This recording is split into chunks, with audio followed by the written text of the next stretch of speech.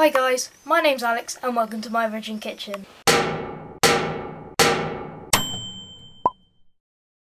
Hey folks, it's Barry here. Now I want to say first up a massive, just a huge thank you to all of you. The feedback that I got on that long form episode, that trial thing that I did, has been absolutely just like beyond incredible. It's just been so nice to see your nice messages. All of you guys, I mean, I think like 99% of you said that you loved it. There was a few questions which hopefully I'll answer in a bit, but I'm just so glad that you guys are sort of believing in this vision that I've got, and I really believe we can make something special. So here's what I'm gonna do. I'm gonna carry on uploading one big episode when I can. I guess you could refer to that as the main course. And I'm going to take out little snippets of it, like the stinging nettles with my mum, like the how to make Welsh cakes, like the GoPro stir fry recipe. Do those as mini videos, like around about a week later, so you've got little snippets and it's still there if you prefer the short-term stuff. And also it helps people discover the main show. And then I'll follow up with a video like this, responding to some of your comments that I've pulled out, and hopefully we'll make it as interactive as we can. So the first thing I need to announce is the winner of the Belgian waffle maker. You might have seen it on the homemade Belgian waffle video that I was giving away, the actual waffle maker I use in a video, which is right down there, and loads of you entered. Thank you so much for everyone that did. All you had to do was leave a comment, and maybe I'll do other competitions. The budget doesn't quite stretch that far, so maybe I'll send a pen or something like that. And the winner, I decided to pick a guy called DeBroz. He's only an 11-year-old chap, but he's wrote 15 pages on me for his school project, which is really nice and flattering, and loads of people liked it. They gave a thumbs up on the comment, and he's also getting my cookbook for his birthday. So there you go. I can't send you a cookbook as well, but I can sign this little slip. So give me your address, send me a message, you're getting a waffle maker, and this, which you can stick a little signed thing in the front of your book. Lollipop Dudes asks, did I pour that stuff on my GoPro? And by stuff, I presume I mean ingredients. Yes, this is my little GoPro camera. I've taken it out of the case, so it's got a little bit of breathing space. But basically, yeah, I pour all the ingredients on it. This GoPro camera probably hates me. You know, when he bought it, it's thinking, yeah, I'm gonna go underwater in the sea and stuff, but really it just gets flour and stuff chucked all over it. And in fact, during the video, my casing broke, so I had to use sellotape. I've ordered a new one on eBay, but I love you, man. Love using my GoPro. Right, so next up I had a message from Danielle Charlton saying, can I just say your mum is really pretty? And you're not the only person to say that. I've grown up with my friends having a crush on my mum, and they probably still do now. But why don't we ring her? Why don't we ring my mum right now and tell her that you think that, Danielle? Yeah. Hello, all right? Yeah, how are you? I'm good. Danielle Charlton wants to tell you that she thinks that you're really pretty. What do you think about that? Oh, that's really sweet. Yeah? Oh, how kind. Did you say love you, Danielle, something like that? Love you, Danielle. Okay, thanks mum, bye. Okay, bye. Bye.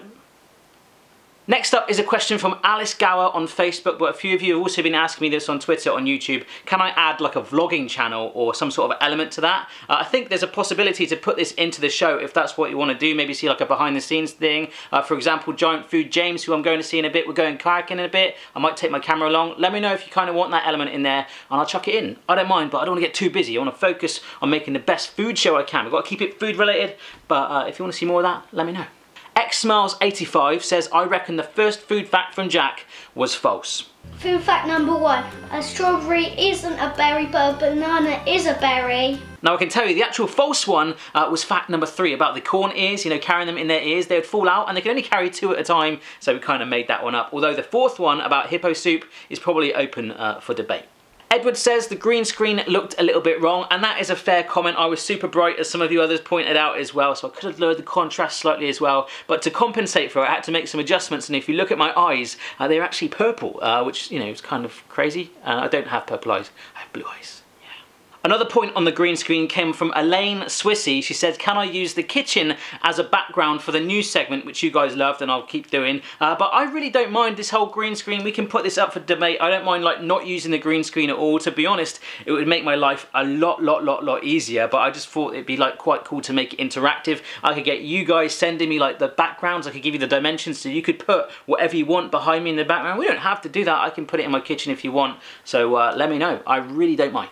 I really loved this comment from M1T4, it's like a cooking Top Gear. And for me, I am kicking myself. Reading that makes me like not physically kick myself, but I'm annoyed with myself. I've had this idea for over a year, but people online, I'm learning, are quite resistant to change, and it's like, oh, you guys will hate it. So I'm glad you loved it, and when I was trying to explain it to other people, you know, like James or like Mrs. Barry or other friends, I was like, think of Top Gear, the show, like how it's about cars, but it's sort of fun around that. Now make that about food, but make it fun too. So still cooking recipes for the first time so everyone can have a go, but we'll make it interactive and do giant stuff and mini stuff, crazy stuff from around the world. As long as it's about food, we're laughing and learning. I think we can make something so special here, guys. And reading that, I was like, yes, we believe in it. Tamaris Diorizio, I've probably pronounced that wrong, says, am I still doing giant foods, etc., or will they be inside the show or split off into little bits? Well, hopefully I've already answered that, but the answer is it'll be both. So first of all, there'll be that main episode, and within it, one week it might be a giant food. I think I'm doing one next week with James. Then it might be tasting the foreign treats, you know, mini foods, anything like that. But then I'll also, a couple of days later, I'll take that little snippet out and upload it as a separate video. So it'll still be there,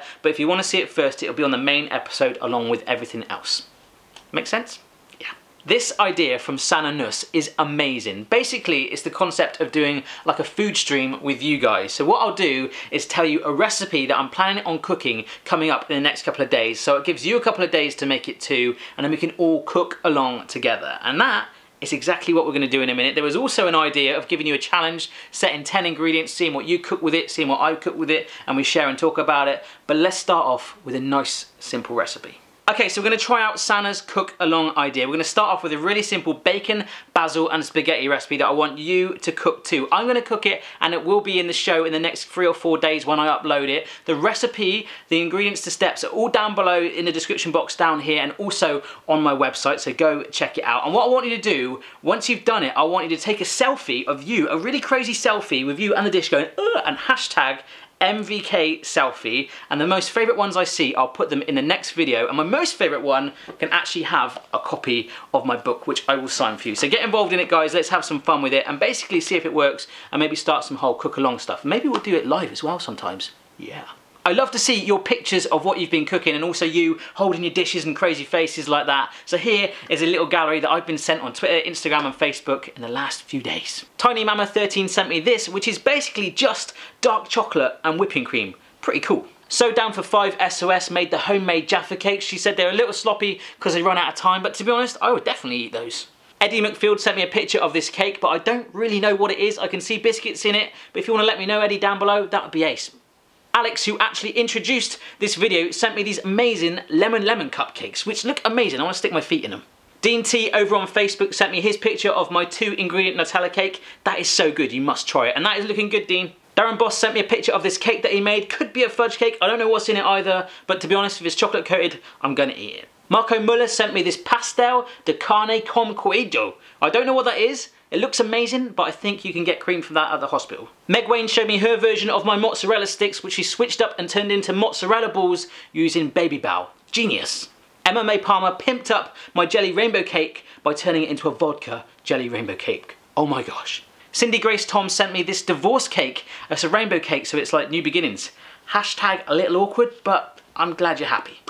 Matthew Sade sent me this picture, barbecue chicken boy. Look at this guy. He's so excited and he's wearing a bib. You know you're a man when you're not wearing a napkin, or sometimes not at all. You have to have a bib. I want to go to a place, I know they exist, a place where you eat and you have to wear a bib. That's the kind of place we want to eat at, yeah. Last up is this picture from Joe Sherwood that made me laugh. It's Ben & Jerry's Lieutenant Dan as cream, because of all the Forrest Gump references James and I do quite a bit, and even my Forrest Gump style too short haircut right now. I just felt like getting my haircut got too short. I'm sorry about that. But anyhow, that is it. A little preview of the next episode. I've got Chloe making some apricot biscuits, and this is a little funny scene from it. Is that fun? Yes. Very serious, aren't you? Yes. Yeah, she is that serious. And even this morning at the breakfast table, she's like, me cook with daddy today? She absolutely loved it. So with the school holidays coming up, she will be in it, and Phoebe much more. Also coming up, I've got some Japanese Kit Kat testing, and of course this basil spaghetti bacon recipe. So get involved, hashtag it up, send me your pictures, and remember, you can win a cookbook, and if you want to order it online. Anyway, please do on Amazon or check out my website for full details and I'll sign it for you. That's it, guys. Hope you enjoyed this video. Let me know down below all your thoughts on the discussed topics, and I'll see you next time.